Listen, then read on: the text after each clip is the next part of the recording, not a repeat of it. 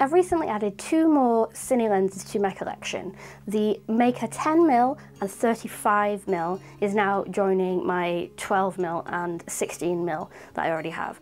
And I have to say, the more I build up this set, the more I love the cine lens system. I finally at long last got a proper rig to use these with, so I can use follow focus as is intended, and it does make your life a heck of a lot easier. I'm absolutely in love with my rig, to be honest. I didn't think I would be, but I really am, so if you'd like a dedicated video on that, do let me know. So what are the benefits of using cine lenses over traditional lenses, aside from looking like a complete boss? I will add, I was also the best man at this wedding, as well as the videographer. I don't generally rock up to a wedding wearing what everyone else is wearing. Martin's wedding. You've probably seen him on this channel a few times. He's my photography business partner and very best friend, and I completely used his wedding as an excuse to try out this new system.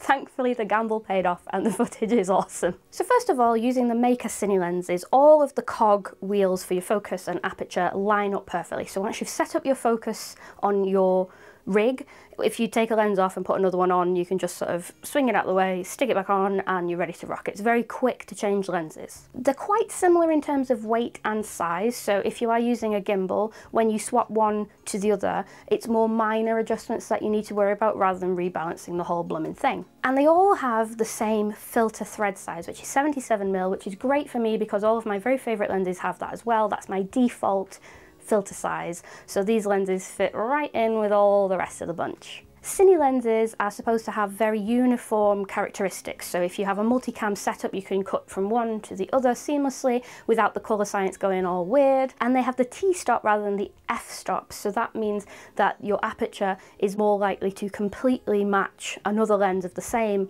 T-stop. So hard not to say f-stop if you are using a multicam setup. So that's why they're awesome, that's why people use them.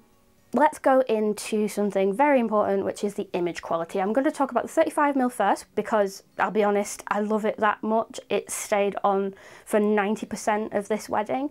And then the 10mm slightly later because it's a little bit of an unconventional sort of focal length for weddings, but very good for other things like architecture, gimbal shots, etc. But anyway, image quality of the 35. I shot basically wide open the entire day, and in the brightest scenarios I was using a hard stop variable ND filter with a little bit of mist sprinkled in. So you will see a little bit of blooming in the highlights, which is from the filter rather than the lens out the box. I do think that cine lenses by design are very clinical and very sharp, so for my wedding, to add a little bit of character, I wanted to have a little bit of the misty goodness in the brighter shots when we're shooting backlit. And I think the combination between the clinical sharpness kept all the details in the shadow perfectly preserved, but then you had a little bit of fun. It's kind of like a mullet, you know, business in the front, party in the back. We've got all the blooming in the background, but all the detail in the shot is still there thanks to the quality of the glass. That was a very strange analogy. So I think all of this entire set is ridiculously sharp, even wide open. You will get a little bit lack of contrast or whatever, very, very, very minute, very wide open. And if you want to stop down a bit to get it even more sharp, that's absolutely fine. But for me and my needs, shooting wide open gives blooming epic results as far as I'm concerned. All of these shots are at the widest T-stop. I think it's gorgeous. And I think with the longer focal length, you do get some great separation from the background. I think a lot of Micro Four Thirds users might think that having the T2.2 isn't quite low enough or wide enough to get some separation and some bokeh, and I think it works brilliantly for the longer focal lengths in this cine set. Are you kidding me? Shot every time one of my lights goes off, I guess. So when I look back at this footage compared to my usual lenses of choice for weddings, I feel like it looks almost like a documentary. I feel like all the detail is just so crisp and beautiful, and the colours are great, everything's accurate. I just think the image quality, these Meike lenses are probably the sharpest video lenses I own. And them's big words because you've seen how many lenses I actually own. I think the flares on the 35mm are pleasing, and they don't sort of take over the shot, they don't wash out the shot, they're very controlled, I think, compared to a lot of other lenses I've used, and they're still pretty pleasing. I mean, they're not like the most cinematic looking flares you'll ever see, but I think they are beautiful. And if you don't want flares in your shots, just whack a matte box on the front. Me, personally, I like to get a little bit of a dirty frame and a little bit of backlight, and, you know, I think it adds a bit of character, particularly for a wedding film scenario, but maybe for a documentary or for corporate work, you know, you might want to stick a matte box on and keep everything nice and clinical. So it'll do both. It will do both. I think shooting backlit is a great test for any lens, or should I say a great stress test. And I think this 35mm cine lens has passed with flying colours, pardon the pun, because the colours are blooming epic. 10 out of 10 for image quality with the 35mm and indeed the rest of the set because they're all very similar. Focusing. Now the focus throw on these lenses is a little bit extra. It's like 200 degrees and you just feel like you're turning and turning and turning and turning. And this is a good thing and a bad thing, a pro and a con, if you will. You can dial in your focus minutely, but I found a workaround, ladies and gentlemen. When I was hand holding with the focus pull, initially it just took an age, and then obviously your camera's sort of wobbling around while you're doing this. So I just got a bigger cog for my follow focus system, and now it's minimized how much I have to turn the whole rig, and I can even follow a subject handheld with the follow focus and it not sort of affect the image too much.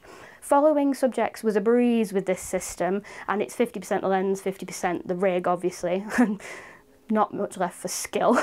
Yeah, I didn't think that moving focus mid-take handheld would be an option, but it very much is, provided you use, you know, a larger cog to deal with the longer focus throw. On tripods, you probably want the longer focus throw because then you've got a little bit more control. So the versatility of that setup is awesome. And can I just say, because I've been chipping away at this range for a hot minute, the older versions of these lenses didn't have the information on the top of the lens cap, whereas the newer ones do. And tell you what, because they all look so identical, it saves so much time when you're looking into your bag and going, which one do I need now?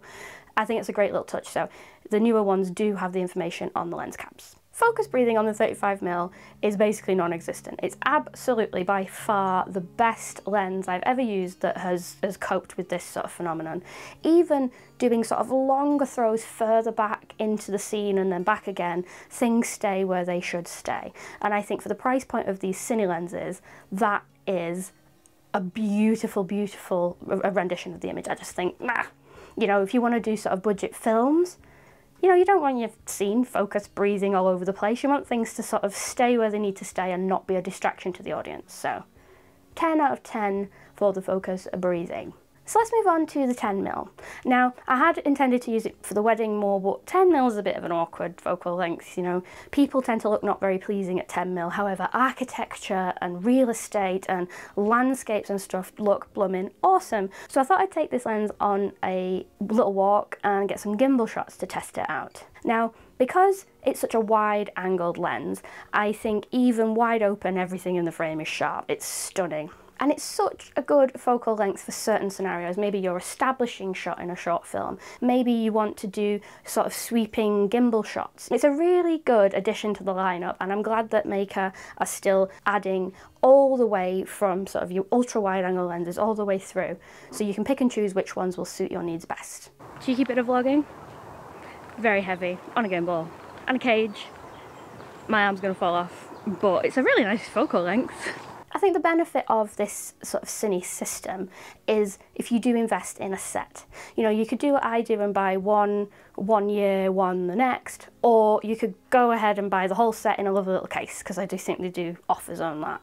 And I think the beauty of using them as a set really will make your work shine, because everything will match, you know, everything's sharp, you know, everything will sort of, multicam setups will work together. I think they are a brilliant, brilliant set, and all of these have amazing image quality, which has always really, really impressed me. It's not something I would like to use for every single scenario, because sometimes things are just a little bit too clinical, but for your corporate work, for reliability, for, you know, those pin sharp images in your video, absolutely incredible for the price, in my opinion. I met Martin pre-Lizzie in John Lewis, and I think it's safe to say at the time he was quite disillusioned with love. And then out of nowhere, he met Lizzie, and everything changed for him literally overnight. It was absolutely instantaneous. I remember a few weeks into the relationship, he said to me in work that this is the girl I'm gonna marry. And he did, look at him, he did!